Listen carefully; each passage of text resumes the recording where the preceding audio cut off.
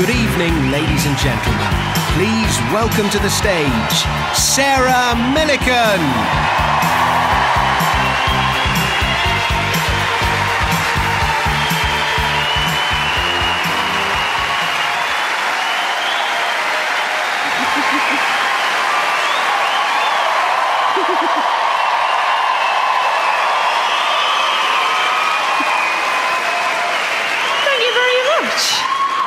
Thank you very much and welcome to the show. Are you well? Excellent. Oh, thank you. My dad's in. No. It was lovely the way I was introduced. It's a lovely thing to get used to in a job when somebody says your name and people clap and cheer. It's really nice. It was a bit weird at the doctor's the other day because no one fucking clapped. Every time I said clap, I think they thought that's what I had. But I was having a bit of a faff on Twitter, backstage. Give us a cheer if you're on Twitter. It's fun, isn't it? It can be fun. It's also a little bit weird sometimes. Got a message from a fella a few weeks ago. He said, I've got a bit of spare time on my hands, and I don't know whether to watch some porn or you. That struck me as being quite odd. I don't really know anything about porn, but from what I can gather, it's sort of fantasy, isn't it? Sort of unachievable things, isn't it? Whereas I put myself firmly in the bracket of achievable. So that man's fantasy is a middle-aged, slightly overweight woman who just witters on. Just wander around Asda, there's hundreds of me. Look along the end of your sofa, you might well be fucking married to one of me.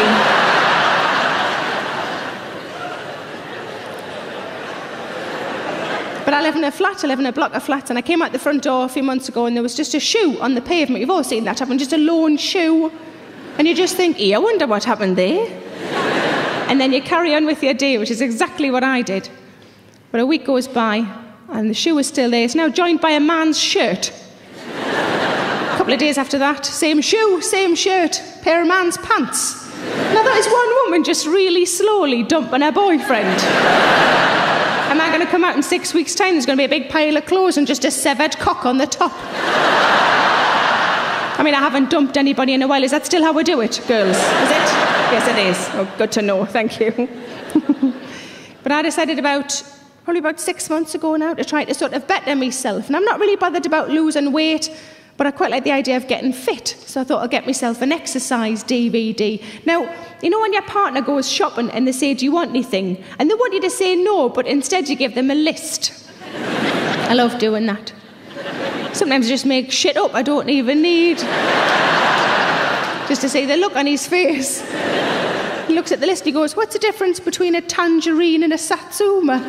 It's a test. So I said, could you get us an exercise DVD, please? Just a basic one, like a bog standard, like a beginner's guide. And he said, no problem. And he came home with Davina's Buff Your Abs. And I thought, well, I'm going to have to lose 3 stone before I can find me fucking abs.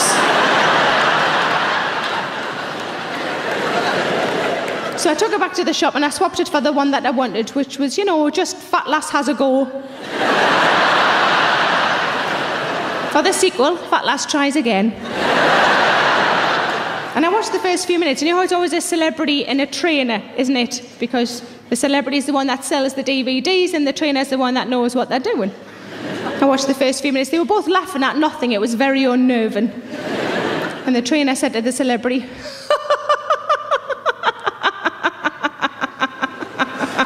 why don't you tell the viewers at home what weight you were when you started this regime? And the celebrity went, when I started this regime, I was 10 stone.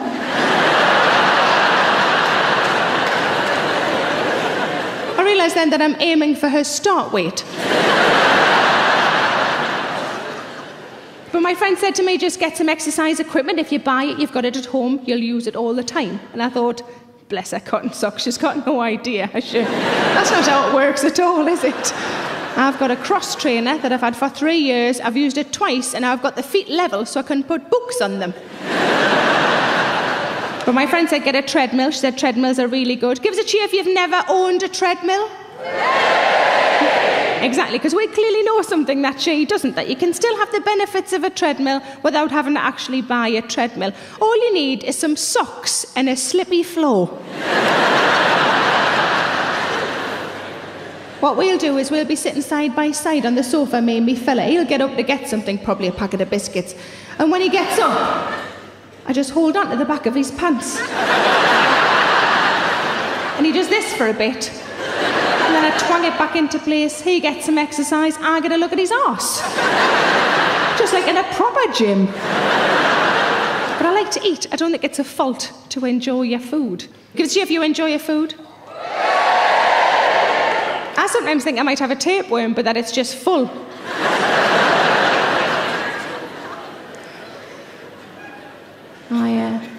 I went into a milkshake shop and they had on the wall like a menu of all the milkshakes that were on offer. And I picked what I thought was clearly the best one, but it had a stupid name. But I thought, well, it's the best one, I'm going to have to ask for it. And the young lad behind the counter clearly knew what was coming because he's already pissing himself. And I built up all my courage and I went, can I have a large shake what your mama gave you? And my boyfriend, quick as a flash, just went, what, asthma? But I had a pie the other day. I had a pie every day. And as I was eating it, I realised I was enjoying the pastry more than the meat. That's quite weird, isn't it? It's like somebody giving you a birthday card and you're keeping the envelope. It does make sex a lot easier, though, because if I'm horny and on my own, I just suck a condom. Oh, that's a bit too much for some of you, isn't it? But severed cock was champion, was it? But I am trying to eat more healthily. I am trying. I went to the supermarket recently with my friend, and we wanted to get some crisps. And we wanted to get the proper size bags, you know, not like the little ones that you get for when Bane's around. You know what I mean? Like the proper adult bags, you know, the ones that you've got to empty into a bowl that you'd normally mix things in. My friend spotted that there was an offer on, and she wanted Doritos and I wanted Sensations because I'm a bit posher than she is. And but the 2-for-1 offer didn't go across brands, and we were quite sad by that. And she said, you know what we should do? We should just get 2 bags of each. And I grabbed her hand and I went, you know what? Sometimes you've just got to let these offers go. But I am trying to eat more healthily. I had an apple. Thank you. It's a couple of months ago. I put it in my handbag on an optimistic Monday. And by the Thursday, there weren't any Kit Kats left. And I was hungry, and I thought, I'm going to have to find this bloody apple. So I rooted around in my bag, and I found it. It was prematurely bruised and battered because it had been in my bag for so long. And it had pen on it. But I was starving. So I peeled off the clean panty liner and I ate it.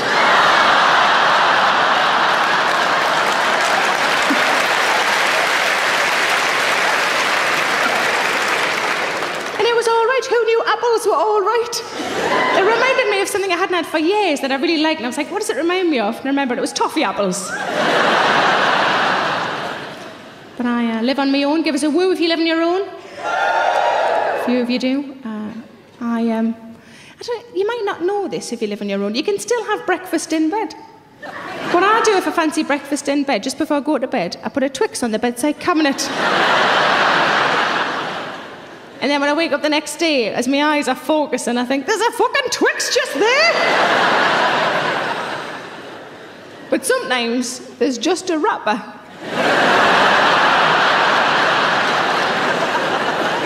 I've obviously got up for a wee in the night, haven't I?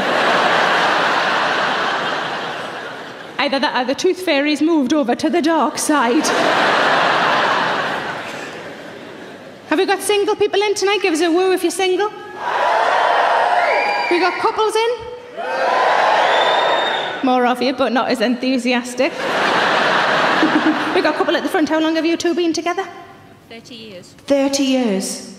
Well, some places that would have got a round of applause. Everybody just went, Fucking hell.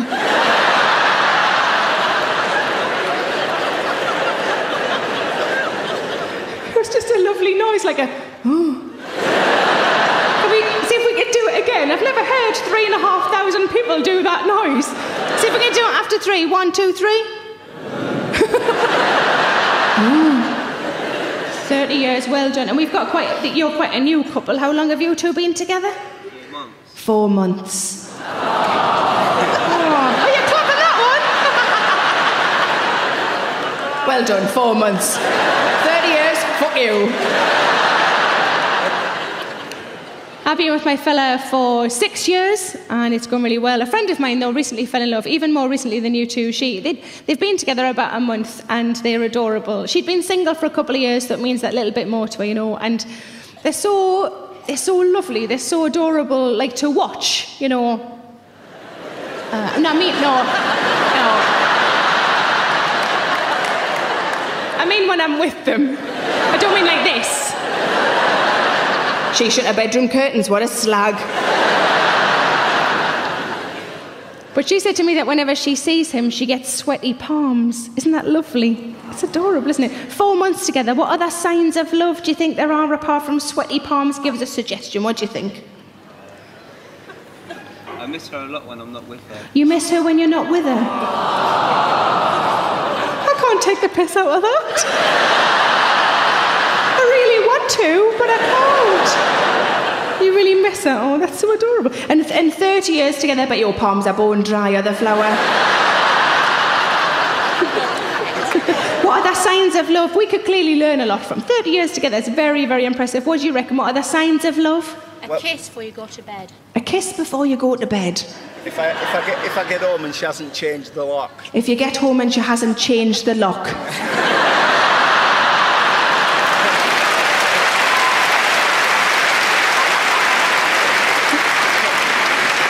I love the power balance between you two. You just want a kiss of him. He's worried he's never going to see you again. Or any of his things, or CDs, or anything. Just bye. That's, bless you.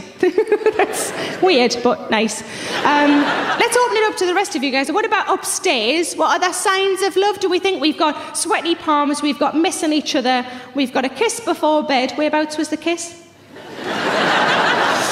Lips. All right, okay. Don't. They're making us say a top or bottom. Top, that's fine. And not being locked out. Or, well, forever, permanently. What are the signs of love upstairs, do we think?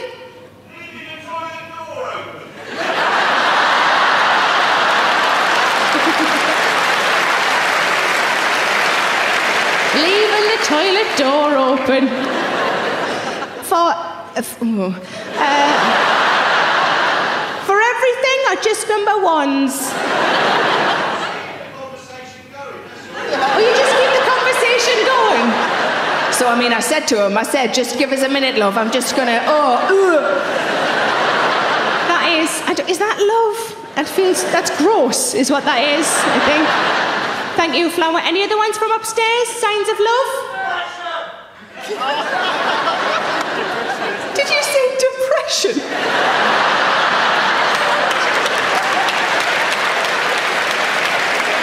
Where are you? Give us a wave. Are you upstairs?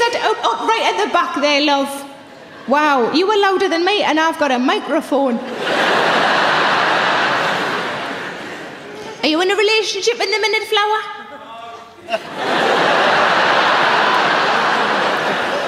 Does that mean you're happy at the minute? Yeah. Sounds thrilled, doesn't it? Yeah. What are the ones from upstairs? Butterflies is a lovely one. That's really nice. Thank you, Flower. There was a fella the other day trying to say, I think he was trying to say butterflies. What he actually said was, sometimes I get a fizzy feeling down below. What about downstairs? What other signs of love do we think? Say that again? Keeping out of trouble. Did you get into a lot of trouble pre-relationship, Pet? What was that? It was a shit relationship. Oh, are they with you tonight? Is this the way you break up with somebody? Just wait till an appropriate question comes up at a comedy show. Been meaning to tell you for ages. It's a shit relationship. And we had another answer over here. Didn't quite catch it. Did somebody say chlamydia?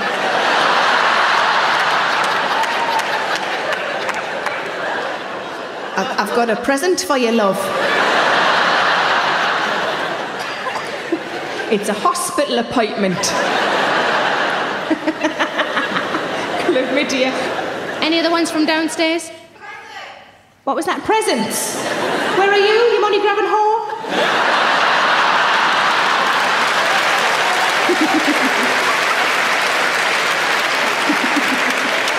Give us a wave. Where are you, love? There you are. Hello, love. Are you in a relationship at the minute? Yeah. What was the last present you got?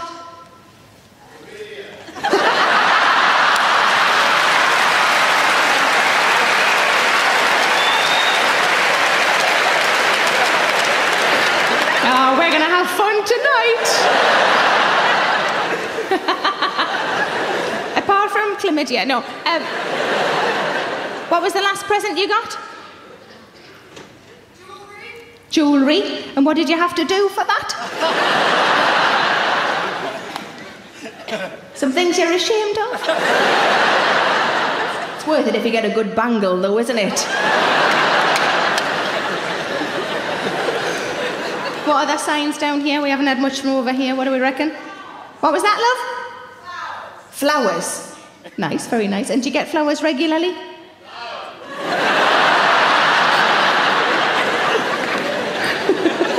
But she'll clearly like them, so do something about it, pet. I did a home gig from a little place called South Shields, and they're all here. I did a home gig at the beginning of the tour, quite a small venue, it's quite a small place, and I had a horrible feeling that I was going to know most of the audience. And sure enough, when I came out in the front row, on the left-hand side was somebody I'd played out with when I was a bairn, and on the right, someone had fucked. And I said, what other signs of love are there? And a lady at the back just shouted out, Throb and Fanny. Turns out she was family. But I think that butterflies, I think that slightly nervous, sort of churny tummy, I think that comes back, doesn't it? At the end of a relationship. You know, when things are petering out. Every time I hear his key in the door, I feel fucking sick. But like I say, I've been with my fella for 6 years. It's going really well. He bought himself a suit recently. I don't think I've ever seen him in a suit. I quite fancied him in his suit. And I told him, I said, quite fancy you in your suit. And he said, and I quote, it's very smooth, he said, if you like, I'll leave it on and sort you out all good and proper, all posh and that. He said, you forgot to say Miss Moneypenny on the end. But the only time we ever argue is when it comes to Christmas, birthdays, present giving times, that sort of thing, because he really likes to buy me surprises, and I really hate surprises. We've got a bit of a happy medium now, though, the last couple of years, where I give him a list of pre-approved surprises. 5 or 6 things. He can pick whichever one he likes. I don't know which one it's going to be, so it's still technically a surprise. He came home a few days before my birthday last year, and he said, never guess what I've just done. I said, what have you just done? He said, I've gone off list. He said, I'm not even sure if you're going to like it. I said, why the fuck did you buy it then? I mean, thank you. But a friend of mine who doesn't really know us very well, she said, oh, that sounds like an engagement ring to me. I said, no, it sounds like kaplunk. But we have quite busy lives, as I'm sure a lot of you guys do too. And when we go on holiday, we like to go somewhere relaxing, somewhere where we can look at nice scenery and read books. That's all we really want to do. My boyfriend doesn't like to fly, so we tend to stay within the UK. And because we don't have to pay for expensive flights, we sometimes treat ourselves to a slightly posher hotel. The last posh hotel we stayed in had 2 baths either side of each other. And I thought, oh, we're going to be able to have really romantic baths together without having to stare at hairy toes. That man puts up with an awful lot with me. To be fair, his feet aren't any better. They're not horrific, they're just, you know, feet. Nails are a bit long, toes are a bit hairy. There's crusty bits on the bottoms, you know, this sort of thing. So you look like you could pick up mice with those. They've got a certain sort of owl-like quality to them. But you know, we don't live together. We have a few days a week together and a few days a week apart. And when we're apart and I get to sleep in my own bed on my own, I fucking love it.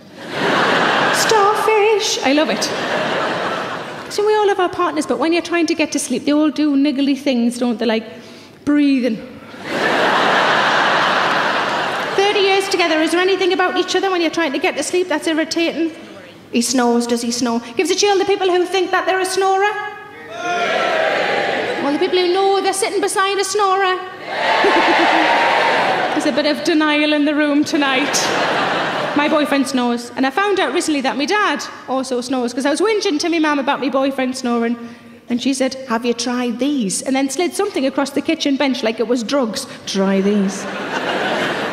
And what they were those nasal strips. I don't know if you've seen them. They're little strips that go across the bridge of the snorer's nose so that they open the nostrils out so that they can breathe more clearly. And in theory, they don't snore anymore. Now, they worked for us for a while until it came to Christmas. Now, something you need to know about me is that I really love Brussels sprouts.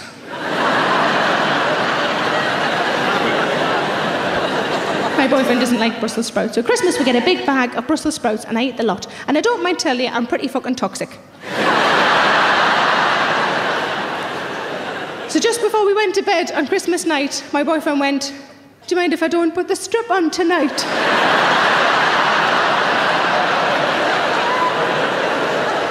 I don't want my nostrils to be any bigger than they have to be.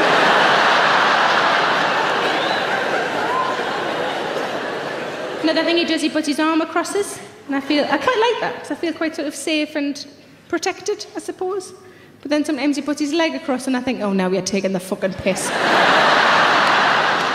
The last time I did it, he put his foot, remember, I described it not that long ago. He put his foot on my leg, and he rubbed it up and down.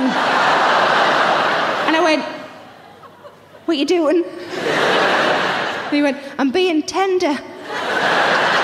I said, no, love, you're exfoliating.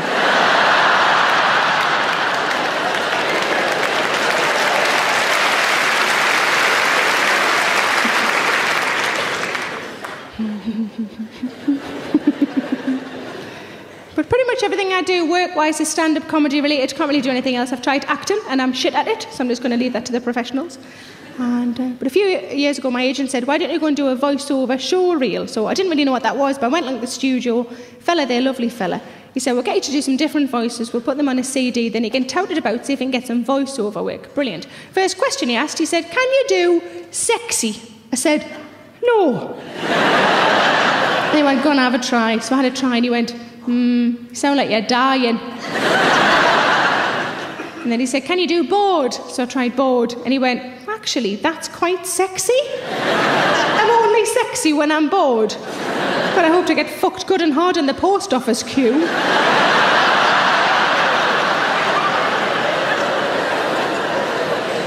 But in order to sort of improve my acting skills, I was having a bit of a daft carry on with me fella, and I said, why don't you shout out emotions and I'll see if I can convey them with me face? And he went, okay. So he went, happy, and I went... And then he went, sad, and I went... And he went, surprised, and I went... And then there was a long pause. As it transpired, he had run out of emotions.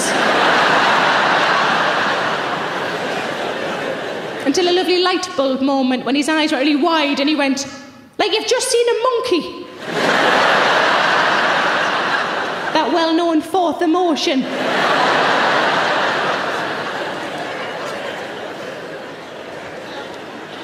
But we normally see each other a few days a week, but sometimes if work schedules clash, it might be 7 or 8 days before we see each other again. And we miss each other, of course we do. So what we do then is we'll speak on the phone a lot, obviously. We'll text each other a lot. And sometimes we'll send emails to each other with photographs attached. Not that kind of photograph. Look what you're missing. No. You might think this is quite sad, but I think it's quite sweet. And I'm slightly wearing my heart on my sleeve even telling you this. The most recent one I sent him was a picture of a sad kitten. And above it I'd written, this is how I feel. And this was the Friday, and when we see each other again on the Monday, and he sent back a picture of a happy dog. And above it, he'd written, "But this is how you'll be on Monday." And then I looked properly at the photograph, and the dog had its leg in a cast. It went straight from being quite a sweet message to an actual physical threat.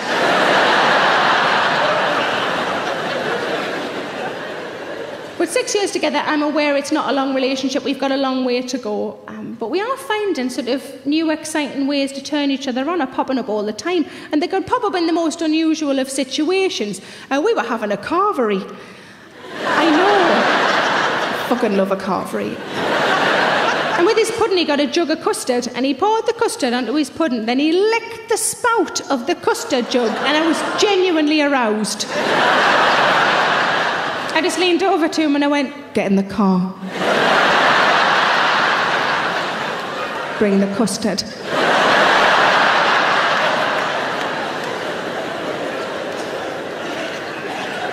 But I've always been quite sort of cautious by nature, to the point of being risk-averse even.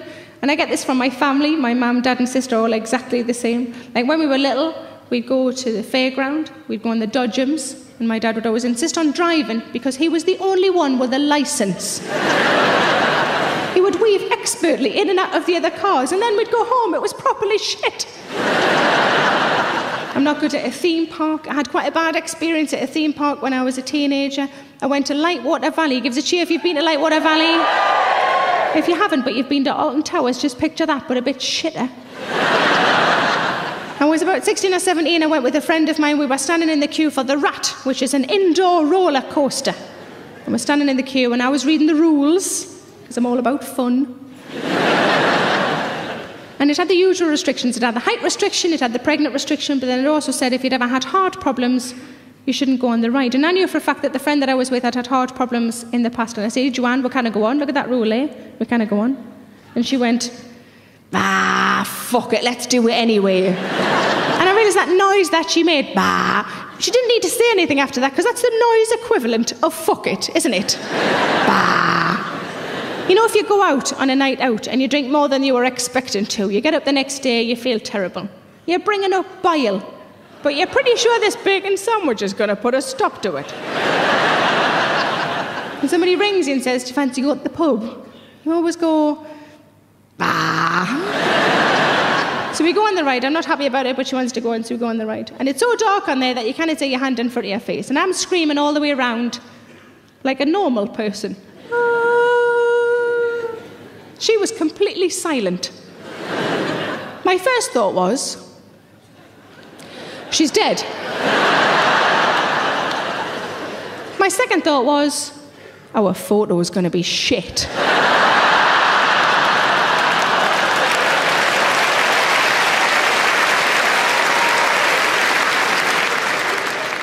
So I think we can all be divided up into people like my friend and people like me. People like my friend, I call them the bumper cars. They're quite exciting to be around. They don't worry about what might happen. They live very much in the moment.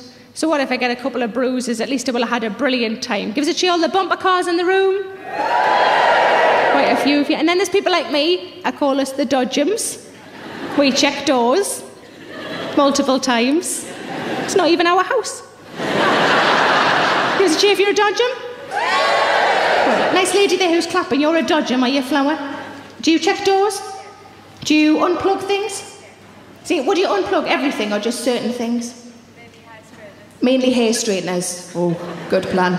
I always unplug my toaster just in case while I'm out it accidentally toasts the air.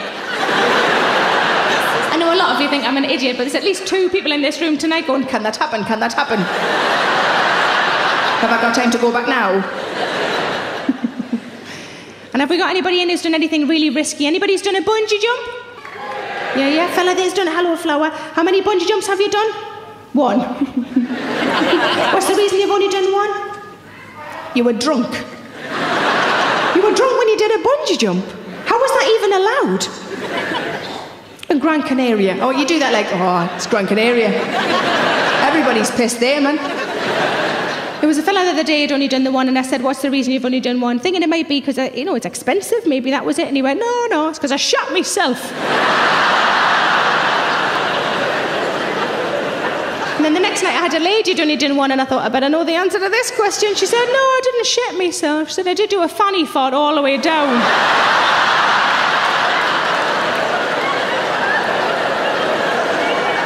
But I also had an incredibly cautious lady in the audience recently sitting right in the middle in the front row, and she said, oh, I'm a dodgem. And I said, example? And she said, do you check under your bed? I said, no, because I'm not fucking 7. She said she'd seen an episode of CSI. Oh yeah, it's all based on fact. She'd seen an episode of CSI where the murderer had hidden from his victim by hiding underneath the bed. And not in a normal way, but actually clinging to the underside of the bed. And I said, so you were worried about finding a man under your bed? And she went, yeah. And I said, and what would you have done if you had found a man under your bed? She said, I've got no idea, I'm a lesbian.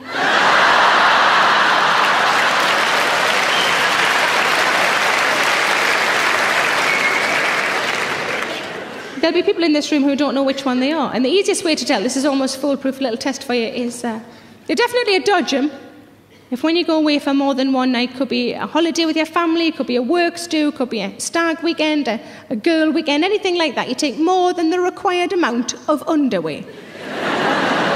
Give us a cheer if you take spare pants. Dodgem's the lot of you. So what reasons do you take spare pants? Shout out. Just in case. Bit of a slag, are you, pet?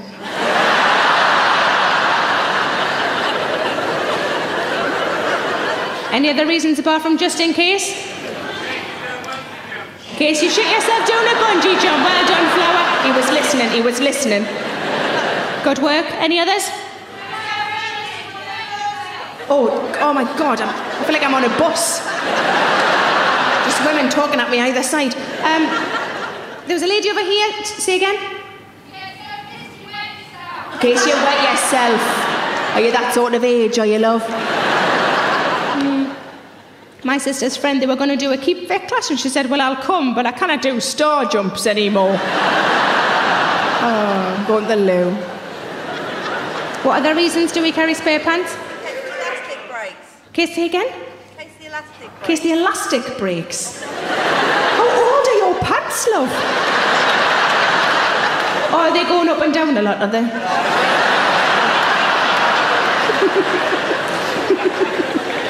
Any other reasons why we carry spare pants?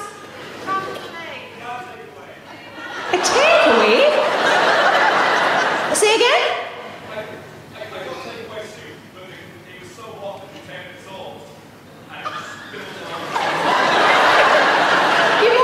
I'm telling everybody else. I think I'm telling them right. You bought takeaway soup and the container dissolved. So you ate them out of your pants. I'm not entirely convinced that was soup, love. That might well have... Did somebody give you some lovely warm tomato flavoured fucking acid? The container dissolved. So you ate them out of your pants. There is another reason why ladies carry spare pants, and it's sort of unspoken, isn't it? There's a few women are looking at me like, fucking keep it that way, bitch.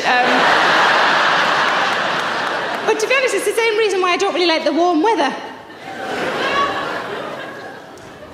I don't like feeling overly claggy down there. Sometimes when the weather's warm, I don't know if I've started a period, I just got a really sweaty arse crack.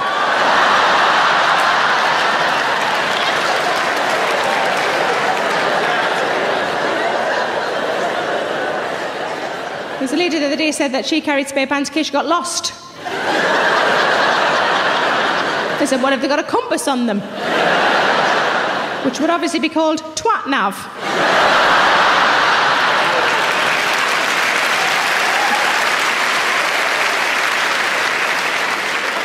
But I clearly get this cautious nature from my parents. When I was little and I wanted to play out, my mum would say, play out by all means in the back lane. But leave the backyard door open, and every 20 minutes I want you to come past that backyard door and just give us a little wave so that I know you're all right. And she'd stand at that kitchen window for what seemed like hours just to make sure that I was safe. And I know it's just that if I ever got abducted, I'd never be further than Gateshead. It's quite satisfying to say that my parents haven't changed in the intervening 30 years. They came to stay with me a few months ago for the weekend, and on the Sunday night, They're packing up the car to go home. And my mum has what she calls her pretty woman bags, which, you know, like the cardboard shopping bags as opposed to plastic ones. I'm glad that I know that's what she calls them, because a month before that I'd been on the phone to her and she said, I've had a proper pretty woman day. And I thought, I hope you've been shopping and not just sucking off businessmen. She's retired, she's got a lot of time on her hands. But Pretty Woman for me is one of those films. I think we've all got one of those films where even if you've got the DVD, which means technically you could watch it any time you liked, if it's on the telly, you're watching it. And that's one of mine, and it was on not too long ago on ITV2 +1 × 4. And you know that scene, even if you haven't seen the film, you know the classic scene where she goes back into the shop that wouldn't serve her, and she says, "You work on commission, big mistake, huge." And I thought that film would have been totally different if she'd been a size 18, wouldn't it? Because I'm a size 18 and pretty much guarantee I couldn't get in any designer clothes. I worried about getting stuck in the fucking cubicles, let alone the clothes. She'd have gone back in and gone, "You work on commission?" "Well, I've ordered some things online. And I don't know if they're going to fit. So I bought a handbag to cheer myself up. And I filled it with fucking Maltesers."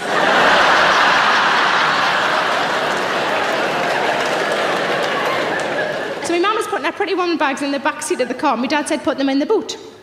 And she said, "Well, I've put them in the back seat." He said, "Put them in the boot." "Well, why can't I just leave them in the back seat?" He said, "If you leave them in the back seat and I've got to slam my brakes on, they'll take the top of your head off. And you'll not be able to wear your bonny dresses that you've just bought because you'll be dead." And I looked at my mum and she went, "If that happens, the receipts are in the bag, just take them back." But I've got a friend who's a massive bumper car. It's amazing we get on, our lifestyles are so totally different. We were having a general chat about how you meet potential partners. And I said, because I like to get to know people a little bit first, I said, I don't think I've ever kissed a man about whom I didn't know his GCSE results. You may mock, but it's a very good way of filtering out all of the over 40s with their fucking O-levels.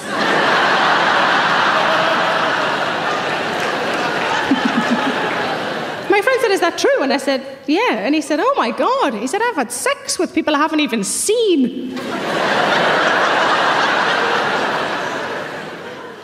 But my friend has what I think is a dangerous lifestyle. He thinks it's exciting, but I think it's dangerous. For me, exciting's when you start a new tea towel. I love it. It's been in the cupboard. It's all clean. It's got no bean juice on it. Fucking love it. But my friend's lifestyle is dangerous. He takes drugs on a regular basis. I drink 3 pints of shandy a year. I can't even drink properly, let alone take drugs. Gives it to you if you've never taken drugs in your life. There's loads of us. See, my friend was telling me about this proper night that he'd had. He was listing all of these drugs.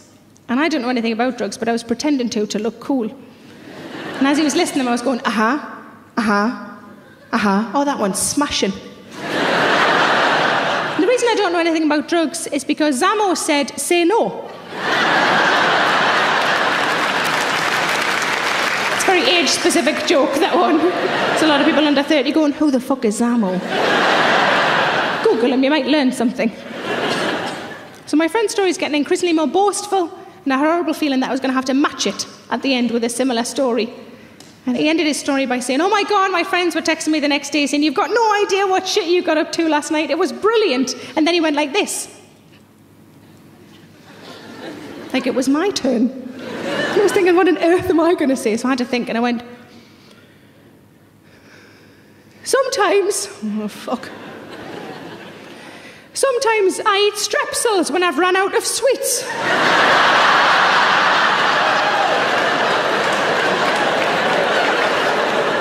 I'm not proud.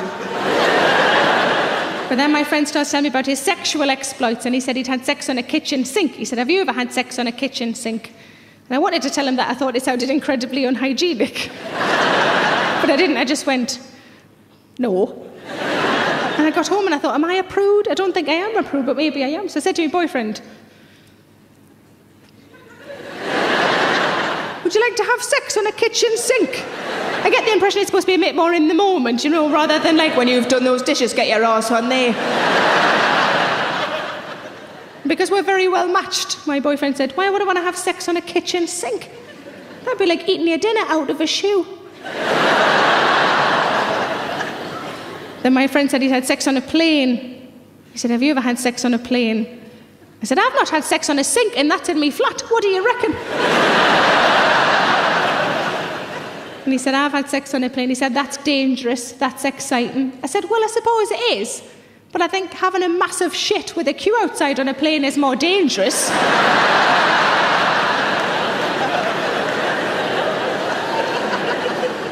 And I've definitely done that.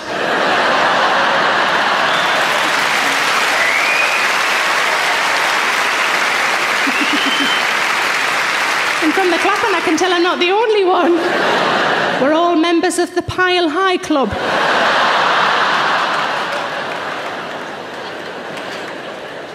I've always been quite a late developer. Like, you know when you first find out about the birds and the bees, where babies come from? Give us a cheer if you found out via family.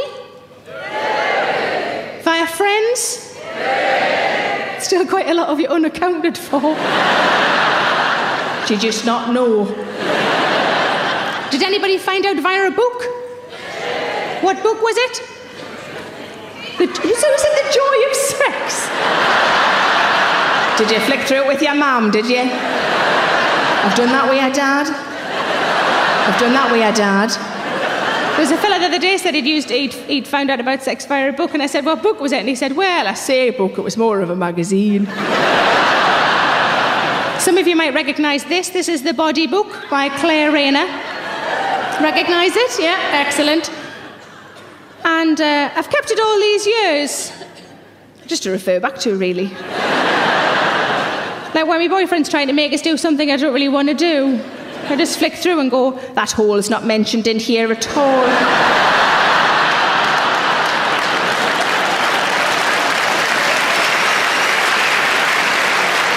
If Claire Rayner doesn't approve, then neither do I. But this book refers to the, vagina.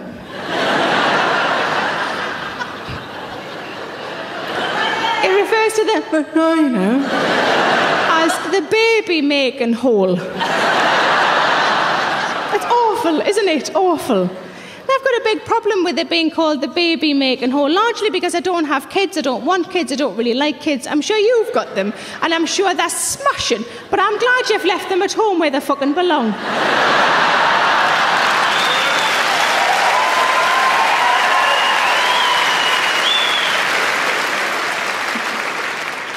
Somebody I know was recently having to child-proof the house, and I totally picked up the wrong end of the stick. I thought it was made so the little buggers can't get in, or if they do get in, they come to harm. So I did a bit of research, and it turns out advice on how to child-proof your house is advice on how to do the opposite as well. Example, 3 foot of electrical cable is enough to endanger a toddler's life.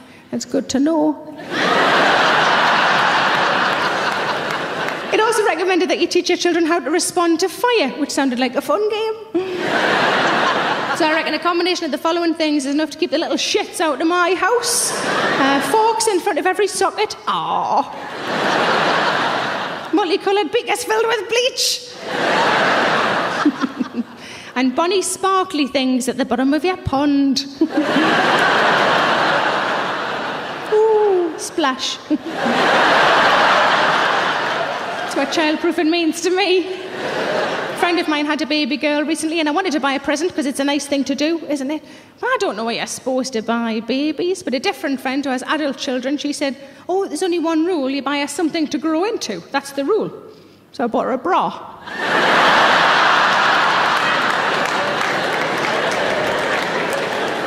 But I wasn't just given this book, I was told about sex by my family. And when I say a family, I mean, you know, like your mum. I don't mean like a special uncle.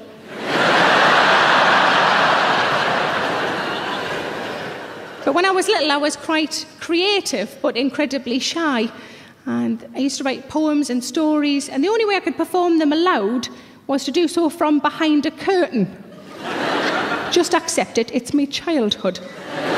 So I'd stand behind a curtain and read my poem aloud, hoping that my family were still in the room. And if I was a good girl, I got a banana. So when it came to finding out about sex, my mum said, do you want to go behind the curtain? And I thought, if she gives us a banana at the end of this, that'll just be really weird.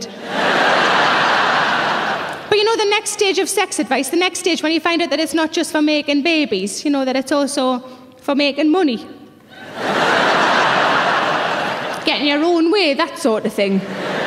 My mum gave me one line of advice and one line only. She said, remember, you don't have to put anything in your mouth you don't want to. Then she made me eat broccoli, which felt like double standards. But this book's not just about sex, and has stuff in about how our bodies change, in particular how our bodies change as we get older. And I want to read a little bit to you, if I may. It says, after many, many years, long after their children are grown up, people who are old get tired all over. Their hearts get tired of beating like a drum. Their muscles get tired of storing up work. Their brains get tired of thinking and feeling. The time has come for the old person to die.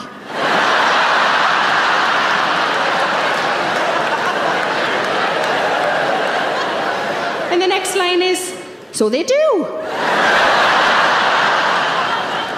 But what horrifies me is just before that, there's a section all about naps. I love a nap. I've got a horrible feeling that I'm a paragraph above death.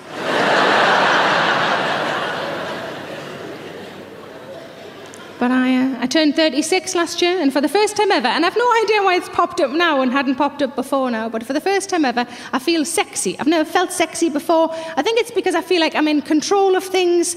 I feel quite confident. Figure-wise, I feel quite womanly. I think I'm aware of my flaws, and I've accepted them. And anybody who doesn't can fuck off.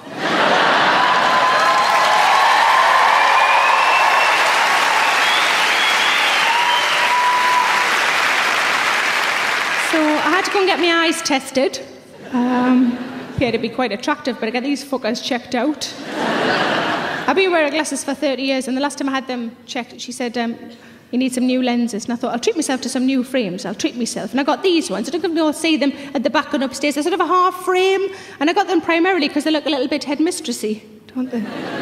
And I thought, wouldn't it be good to have glasses that you could wear in the bedroom? Because if you don't wear your glasses in the bedroom, you cannot see what you're tugging, can you? I've been trying to think of headmistressy things that I could say that might help the mood, you know. And I've come up with two. And I thought before I try them out on my boyfriend, maybe I could try them out on you lot, if that's all right. So this is the first one. See what you think of this. I do like the idea that I can forewarn my boyfriend that I'm about to be sexy just by moving me glasses. Brace yourself, pet. So this is the first headmistressy thing. See what you think of this. If you finish that book, I'll give you a toffee penny. Okay, there are pockets of people that like that one. Not everybody does. That's fine. That's fine. This is the other one. See if you like this one. Go and get some sand. Brian's been sick in the hall.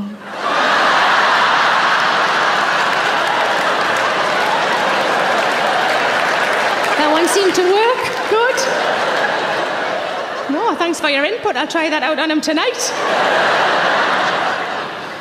But I am getting much better at dirty talk. I used to be rubbish at it. I've just had a bit more practice, that's all it is. I still mostly stick to the classics.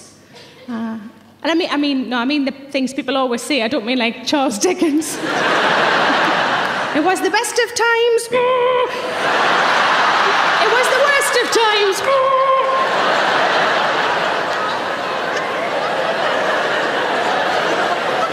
Please, sir, can I have some more cock?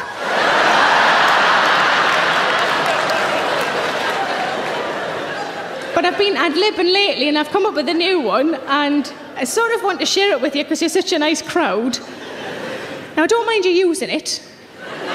That's why I'm telling you, could all do with an extra line in the bedroom, couldn't we? But do us a favour, like if you see me at an orgy, just remember it's my fucking line, okay? Well, to be fair, you're unlikely to ever see me at an orgy, because I've only got a flat and I think you've got to have a house, haven't you? I'm not really very well equipped for having a lot of people around. I've only got 4 mugs. There's certain things I wouldn't want to have to explain away to me landlord. I don't know whose spunk that is in the carpet. It's not mine. Somebody must have trodden it in. So this is the line. I feel quite nervous now because I have genuinely said this during sex. I feel like I want to stand behind the curtain. Now I'm going to say it, but I need to I kind of need to get myself in the moment, you know? Just bear with us a tick. That's all it'll take.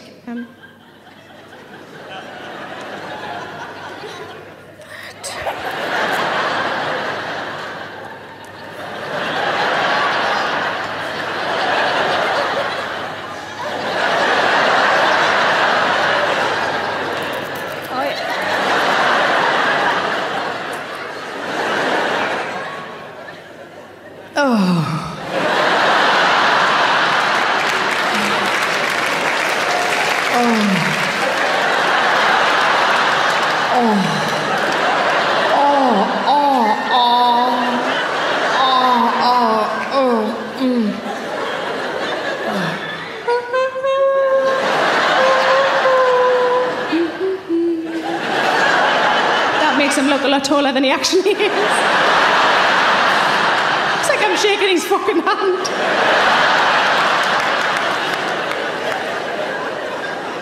And the line is this: get it in, I've shaved everything, don't waste it.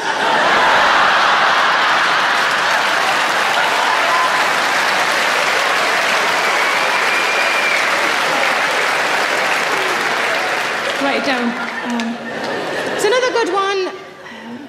If they're trying to do foreplay on you, but you're going to miss your train, just shout, "Stop faffing." It's very effective, very effective.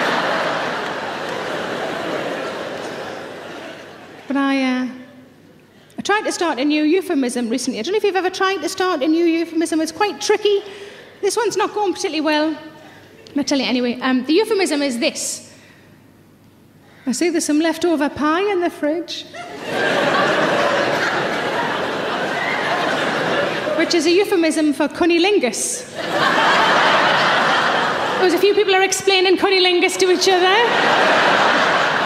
I was trying to think of a mime that I could do, but the only one I could think of was this.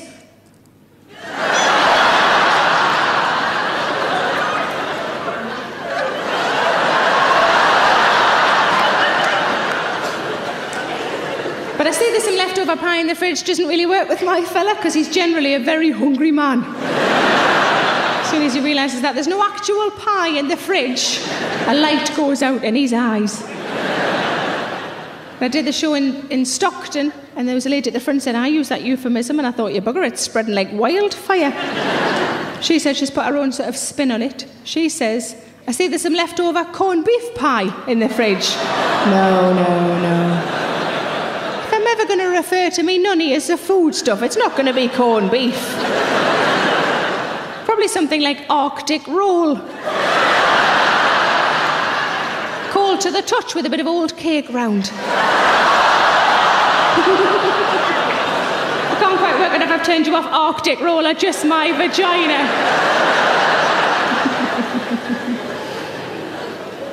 I've got a friend, actually she's not a friend, yeah, she's sort of a friend of a friend. I'm sure we all have these people, you know, you wouldn't invite her to your house, but you don't want her to die. Do you know what I mean?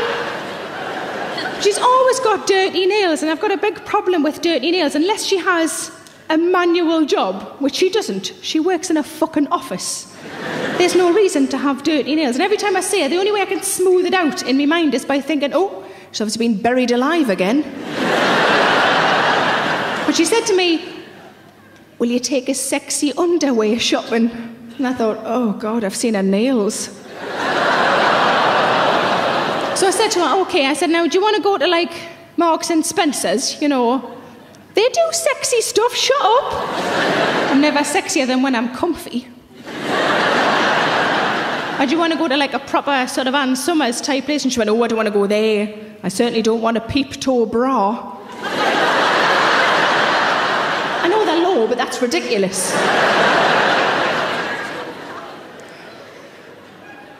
But I told you I live in a flat. I rent my flat. I'm hoping in the next 12 months to maybe get myself on the property ladder. I've been looking on those online house hunting websites. But to be honest, I've been looking on those for years, ever since somebody told me I can look around people's houses without having to be their friend. I saw one recently that had a drawing room, and I was thinking, I don't even know what you're supposed to do in a drawing room. And then I wondered if it was the same as when I was a bairn, and there was only one room in the house that we're allowed to do glitter in. Me and my sister, when we were little, we used to make calendars. We'd get an old calendar, we'd cut it up, we'd put one of the pictures on a bit of cardboard, cover it in glitter, and then put a sticky calendar on the bottom. And there was one year that it was an animal calendar that we were using. It had funny animal pictures and sort of funny animal quips underneath. And my mum came over to where we were gluing, and she went, see that one there? And I went, uh-huh. She went, don't give that one to your nana. And I went, okay. And I asked her recently, I said, can you remember what that picture was of? She said, yes, I remember very well. She said it was a raccoon clinging onto a branch. And underneath it said, I'm barely hanging on as it is.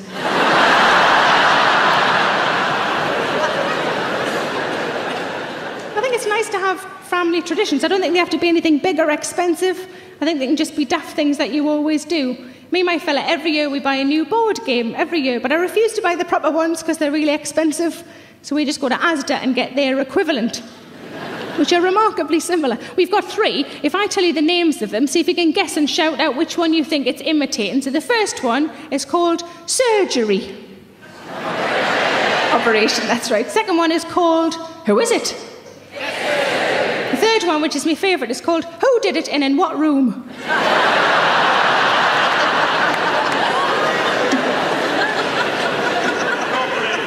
Oh, bless Monopoly, bless you. Too late and wrong. Because I'm quite security conscious, that's always at the forefront of my mind when I'm looking at flats and houses. And I know what I really want. I think it's just like a fob entry system because they look quite secure. And I know that's just an electric gate, but I keep accidentally calling it an electric fence. What I really want is somewhere that's got an electric fence. Let us see Phil and Kirsty sort that out for us. Broadmoor. Or Jurassic Park. But something I probably should have pointed out before now that you might have noticed is that I really love swearing. Oh, you've noticed, that's good. Because I can't swear when I'm on the radio or the telly, so I have to make up for it elsewhere, like on stage and sometimes in Top Shop. Well, I can't get a tit in any of their clothes. I don't know what your local branch is like, but mine has a floor that's just accessories, as if they've gone, you're too fat for our clothes, have yourself a scarf. But the last time I was in, this is the kind of jewellery that I like, sort of elastic plastic, kind of that sort of thing, quite cheap and cheerful. And I was trying something very similar to this one, and I couldn't get it past me knuckles. And the friend that I was with, she went, oh my God, you're like an actual giant. Fuck off. Do we like swearing? Does Chiefy like swearing? Anybody doesn't really like swearing? Ah, fuck off. No. I particularly like the word cunt. Wow, that separates the men from the boys, doesn't it? Well, I like swearing, but not that one. No, it's fair enough. I've got a friend who doesn't like the word. She said, we don't use that word in our house. We don't like that word in our house. We call that see you next Tuesday. Have you heard this, that people call it this? Which really pisses me off. Because technically that would be S-Y-N-T. So not only is she scared of swearing, she's also fucking illiterate. But she said, how would you like that word just shouted at you? And I said, sort of depends what's happening at the time.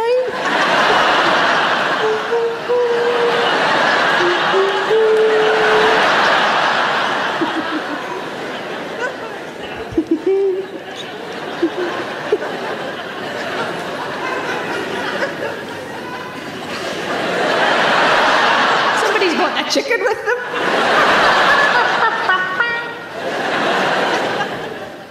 And I've got a friend who's a doctor, she's a brilliant woman, and we were having one of those lovely catch-up chats, you know when you haven't seen a friend in ages, and you've got the kettles constantly on, and you're putting the world to rights. It was one of those, and it was lovely.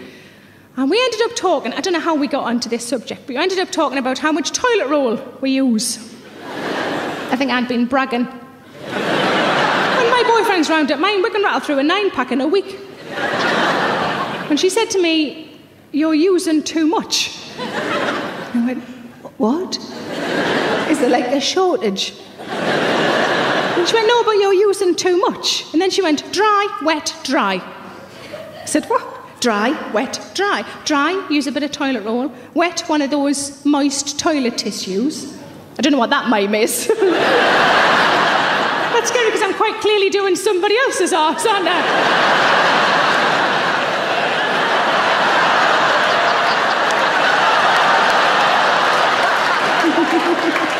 It's good to say I'm very thorough, though, isn't it? So that's wet, and then pat it dry with a bit of toilet roll. And I said, you know what, I'm 36, I've been doing this a long time. How about I just stick to my usual way? And she said, and I hope this is how she talks to her patients, she said, your arsehole will fall off.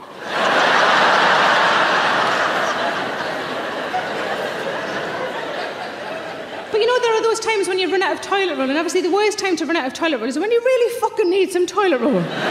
Give us a cheer if you've ever used something else because you had to. Oh, quite a lot of you. What kind of things have you used? Shout out.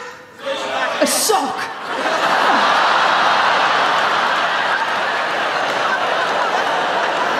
Who's that? Give us a wave. Where you love, there you are. Happy as bloody Larry they, aren't you? Okay, so you used a sock. Did you do it like that? Oh, did you put it on your hand?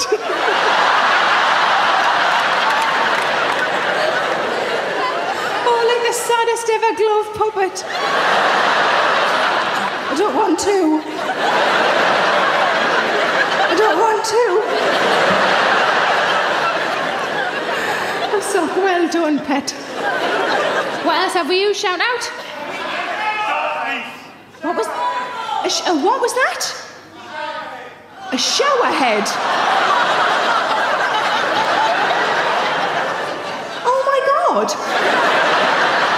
Did you have to like? Oh, did you have to paw your cheeks? Oh my God. Was that in your own shower? Was it in your own shower? Oh, that's all right then, good. Imagine that, oh no, it's just at me friends. Oh, he's here. Oh, hiya. I didn't tell you about this, did I? So we've got a sock and a shower head. What other? Spare pants. Somebody who said spare pants. Somebody here, that's a good answer. It's another good reason to carry spare pants. What was the fella over here? Sandpaper. Do we believe him? No. Is it... What was that, love? You were on the beach. And what? And that's where... I know that's where sand comes from, but I don't know if there are many DIY places on the beach. Oh, you know that beach that's got all those B&Qs? Any other things we've used? Your hand. Any others? What was that? Your boss's performance review. High five, fella. Well done. Excellent, excellent work. There was a lady the other day, and I use the term lady as loosely as it's possible to use it, said that she had used a sandwich. I don't know about you lot, but I can't eat Nutella anymore. You told me yours, I'll tell you mine. When it happened to me, I was in my flat, and I thought, sort of thinking about the other rooms, visualising the other rooms, thinking, what on earth could I use? Never been posh enough for kitchen roll, but I've always had tissues in. But I had run out of tissues at the same time, and I was thinking, sod's law, what on earth can I use? And then I remembered that I'd recently treated myself to some flash wipes.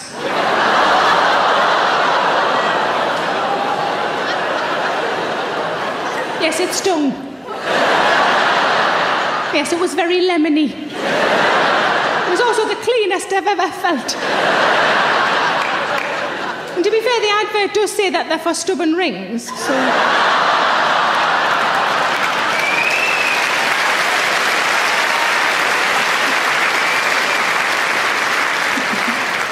But I did a show in Belfast, and a fella shouted out an answer, but I couldn't quite...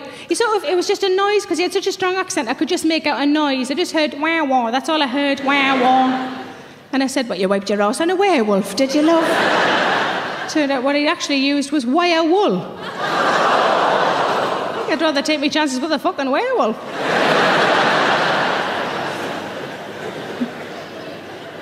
But I told you that I'm cautious, I'm a driver, I think I'm a good driver, I'm quite a sensible driver. I never do anything reckless behind the wheel. But you know, sometimes we're put in positions where we have to behave differently to our personalities. And I had one of those in about September last year. I was working in Oxford. I finished work at about 11 p.m. and I got a phone call. And it was one of those phone calls that none of us want, but some of us get. And it was a phone call to say that my mum had been rushed into hospital and I needed to get home as quickly as possible. Now, the journey time from where I was to where they were was about a 5.5-hour drive. And I was now stressed and incredibly worried about my mum, but there's no alternative. Sometimes you just have to get in the car, don't you? And I got in the car. The first part of the journey were quite sort of twisty, turny roads, kind of country lanes. And you know, if you're familiar with those, if you're local, you take those at the speed limit, don't you? Because you know the bends that are coming up. But I'm generally going everywhere once, so I always pull back a little bit on those roads. Don't get us wrong, like on the straights, I was flooring it. Sometimes doing 72. It's all about me mum, fuck the law.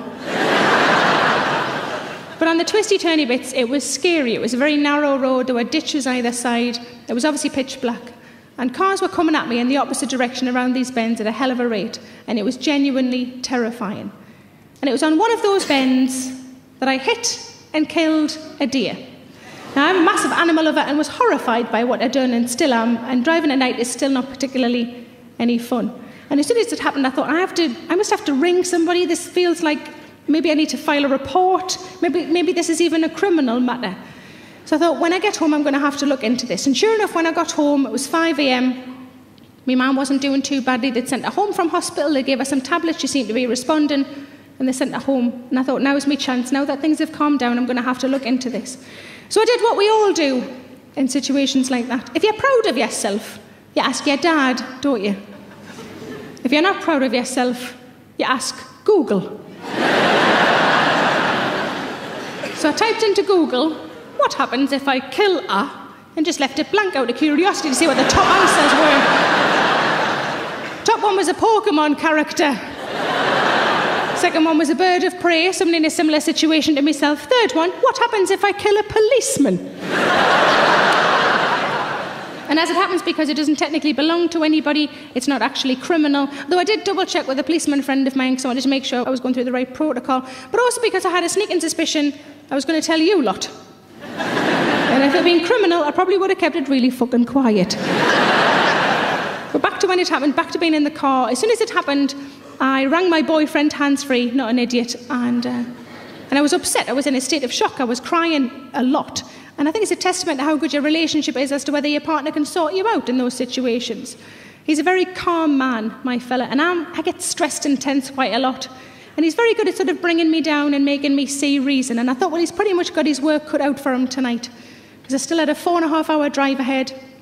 And at that point, we didn't know what I was getting home to. And I said to him, I can't believe I just killed a deer. And he went, oh, babes, I've killed loads of things.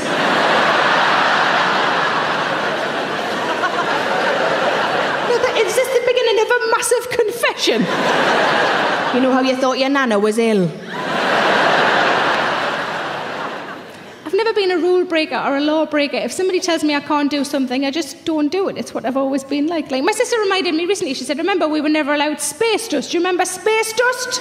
Never allowed it because my mum thought it was drugs. That's what all the bairns are getting into these days. They're all getting hooked. I'm sure she thought it was a gateway drug to dib-dabs and fountains. But my dad said, you've had it now, haven't you? And I went, no. And he went, but you're in your 30s. And I went, but I'm not allowed. But I had quite a girly relationship with my mum when I was little. Like if she got new makeup or new clothes, she'd always show me. Every single time she bought new perfume, she'd always say, do you want to smell of my new perfume? And I'd go, yes, please. And I'd go over to where she was. She'd bend down because I was only little. She'd pull her top to one side and I would inhale. And every single time she'd done a massive fart. She never told me. For years, that's what I thought Chanel No. 5 smelled like. At best, it's Chanel No. 2. But my sister, she likes to buy me little presents every now and again. You know, sort of, she always says, I saw this and I thought of you. And they're never, you know, they're not big and expensive. They're just daft little things that she's seen. The most recent one was a pillbox. I saw this and I thought of you. And it's a Mr. Man pillbox to show children that tablets can be fun. And the Mr. Man of choice is actually Little Miss Late. Finally, somewhere for all of my morning after pills. But we had a chat recently, maybe Mum, she's got a friend who's quite a bit younger than her who's on the contraceptive injection. And I don't like the idea of the contraceptive injection because when I was on the pill, I had a lot of bother with it, so it was quite nice to be able to come off it straight away. With the injection, it's a bit more complicated. It was a very sensible conversation. It was a very female conversation that my dad chose to interject. Put his paper down and he went, "You should never mess with Mother Nature." And my mum went, "Never mess with Mother Nature. You can talk with your metal hips." My dad's a very friendly man. He likes to talk to people. He likes to talk to everybody. He likes to know people's names. He's the sort of person in a shop, he will read all of the name badges. So if we go in a shop, he gets his change off the lid down the till, he goes, "Thanks very much, Jean." We're just glad that he stopped staring at an old lady's tit. We got a train last year from London up to Newcastle. Me, my sister, my mum and dad managed to get a table on the train. Awesome work. And we got really cheap first-class tickets because we booked them when I was about 9. And a lady got on the train and sat across from us on her own. And my dad was instantly sort of itching to talk to a stranger, must chat. And they did have a very minor conversation. My dad said something like, "It's not that cold down here, is it?" And the lady said, "No, it's much warmer than it is up north." That was it. That was the extent of the conversation. Yet my dad still saw fit, in 10 minutes' time, when the woman removed her cardigan, to go, "Da-da-da, da-da-da-da."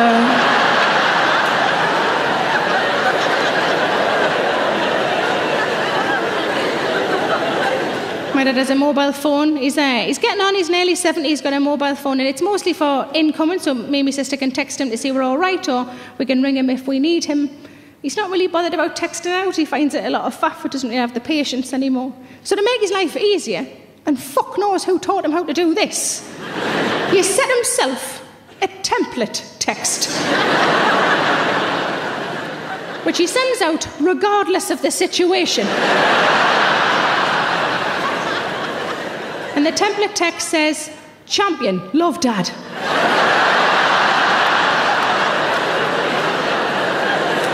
Regardless of whether I've won an award or been shitting myself all night, champion, love Dad. I've been trying to think of a question that I could ask him where that would be a really good answer. And the only one I can come up with is, "Dad, what was the name of the Wonder Horse on the telly in the 80s?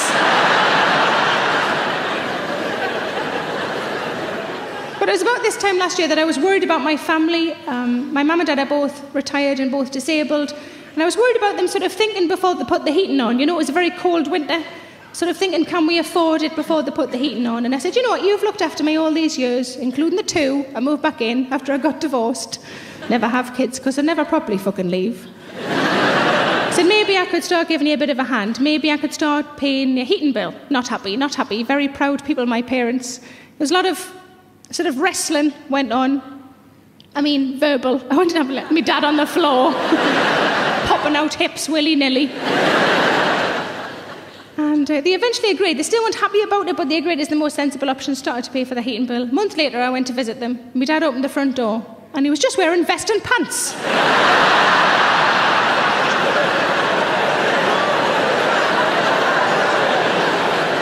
And I went, "Dad, it's 3 in the afternoon. Why haven't you got any clothes on?" It's boiling in there.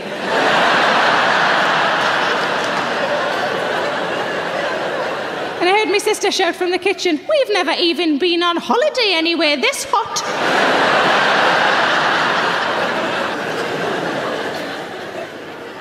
But we had a very good upbringing. We always had loads of pets. We had loads of pets. Give us a cheer if you've got a pet.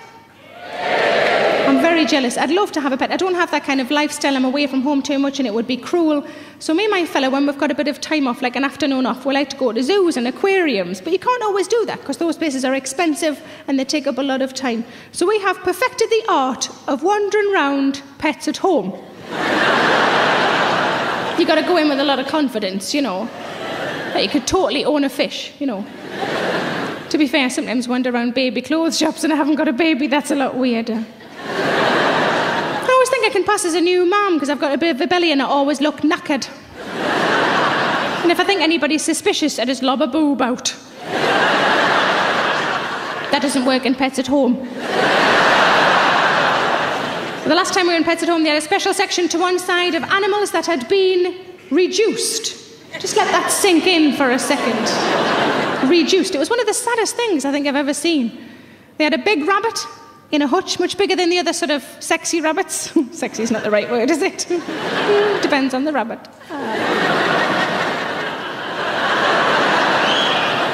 Thank you. And the big rabbit, to make it that little bit more heartbreaking, they'd written a sign for it in the first person. And the sign said, "Hi, I'm Honey. I'm a little bit bigger than the other rabbits. I'm a little bit older than the other rabbits.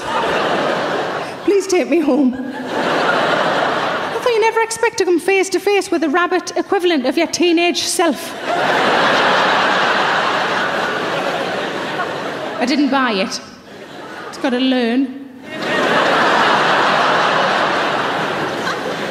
Well, we had loads of pets when we were kids. We had rabbits and budgies and hamsters and fish and dogs. We had loads of things. But whenever they died, we were never told that. We were just told some story instead, some lie. Anybody else have this?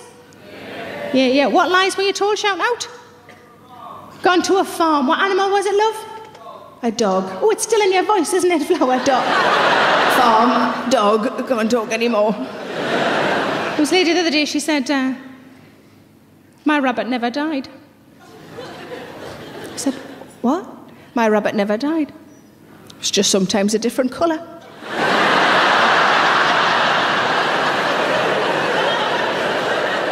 And occasionally it was a guinea pig.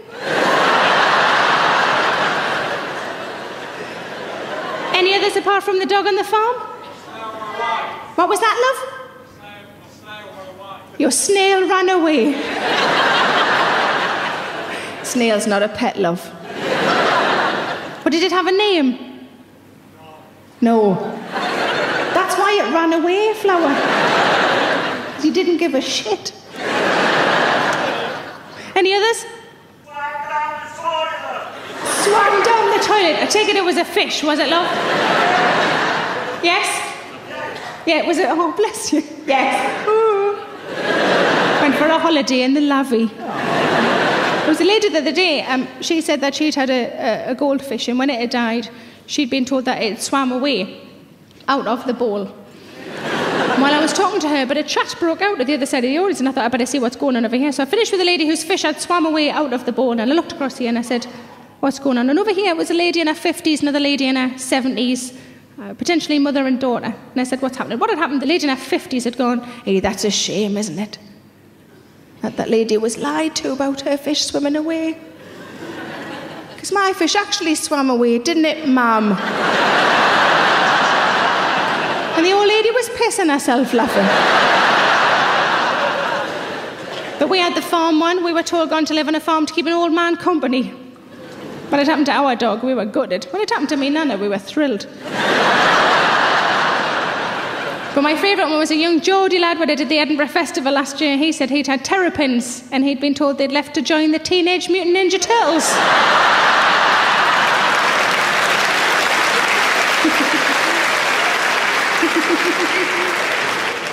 I think my cautious nature is I think it's a control issue. I think I'm a bit of a control freak. I think that's what it sort of boils down to. I like to be in charge of all areas of my life. And as I get older, I realise maybe that's not the right thing. Maybe I need to calm down. Maybe I need to let other people do things for me. Maybe I need to be a little bit more spontaneous. Maybe I need to worry a little bit less about my back door, you know.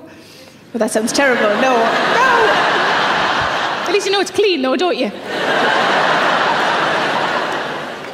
And I could do a bungee jump, but, you know, for me it's all about small steps and trying not to shit myself. So I have some space dust in my pocket. Give us a wave if you've done this.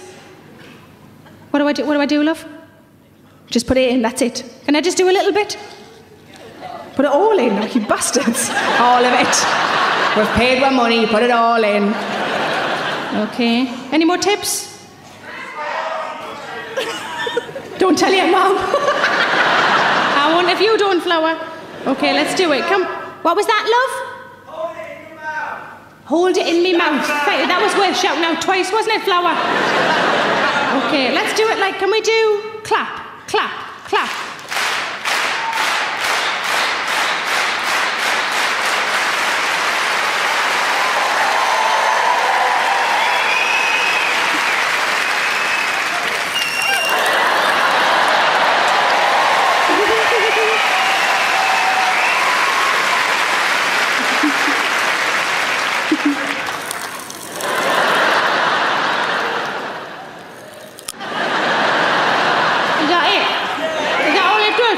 Is that it? Is that all it does? 36 years, is that fucking it?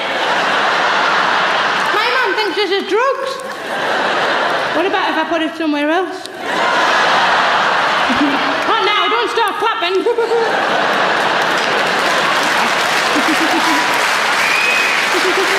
No, you're not the boss of me.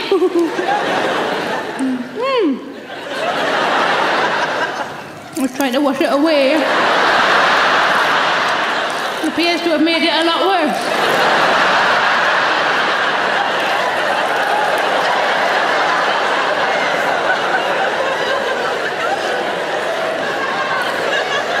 Did it come out the same way? Did it come out the same way? Well, I have to remember I've had this tomorrow. You know, like sometimes when you have a beetroot scare.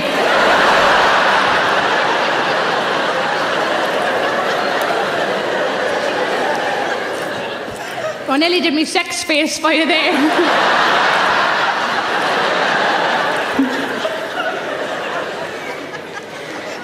It's nearly gone. I've never been so happy about swallowing in my whole life.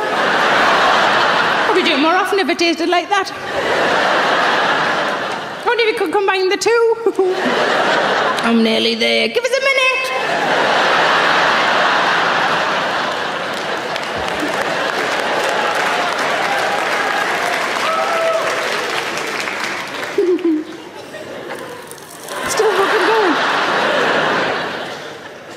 I have to confess that I have done this each night on tour. My mum's right, I'm fucking hooked.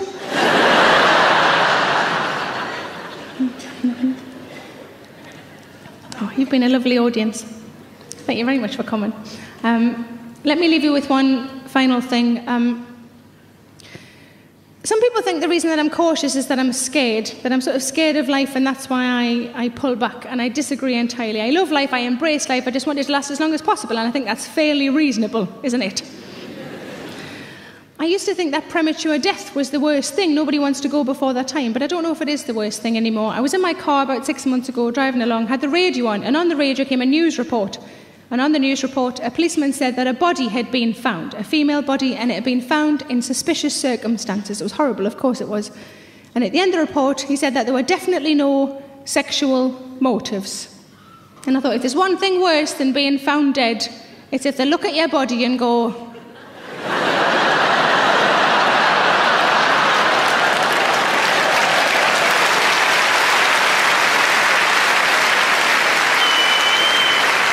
no way. I'd have trimmed that if I were her. You've been lovely. Thank you very much for coming. Good night.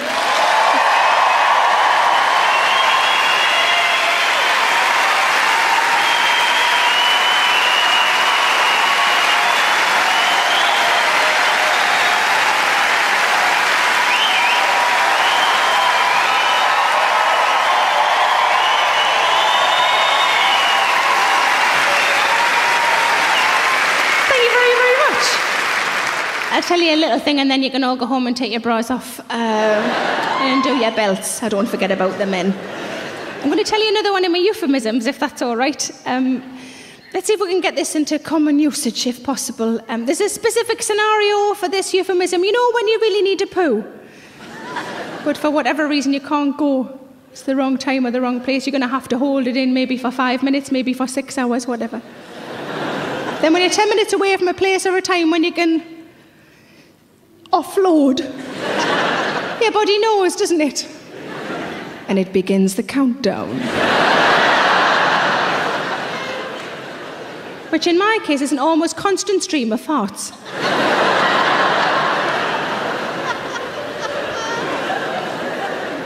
This is where you join the scene. I'd been on trains and in meetings all day. I burst through my front door, just wanted to go on my own toilet. There's nothing wrong with that, is there? ex-boyfriend was in the living room. He came out in the hallway and he went, "How's your day been, love?" And I needed to very quickly tell him that we weren't going to be chatting straight away.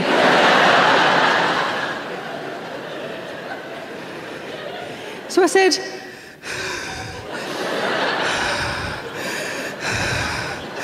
"I'm sorry, love.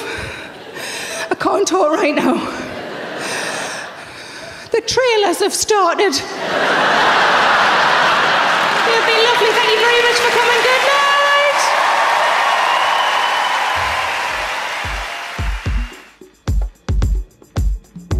You say you love me. Why don't you show me? You say you love me. Why don't you show? Why don't you show me?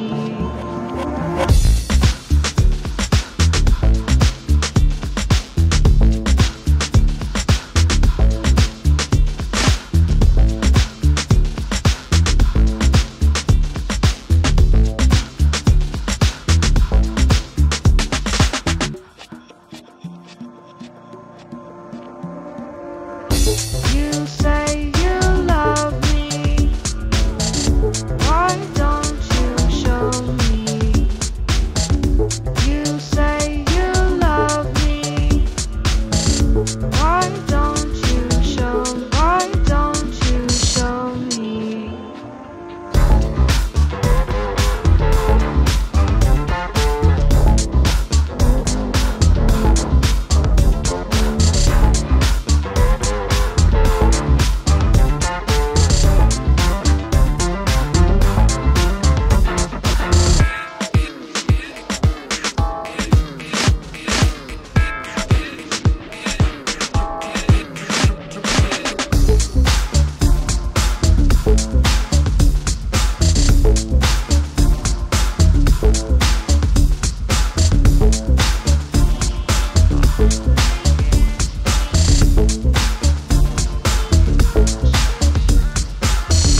You say you love me.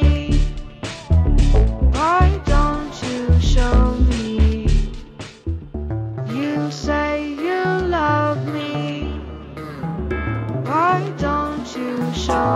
Why don't you show me? One time for your mind. I'm loading up all the time. Peace to my man Bob. I got mad lunch and spark. We can take it to the crowd. I like my music loud. Tell me where you at. In the front or the back. You say you love me. Why don't you show me? You say you love me. Why don't you show? Why don't you show me?